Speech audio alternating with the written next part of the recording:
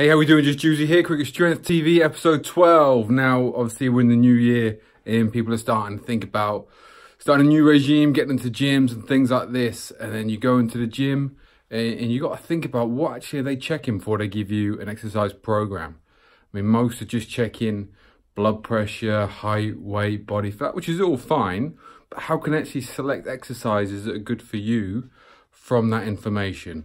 I mean, it's just like just going, and then you can be in the gym with a nice shiny program, but it's got nothing to do with you. It's just been put together by someone who might have done a weekend course or something like that, and it might have no benefits to you whatsoever and actually could hurt you.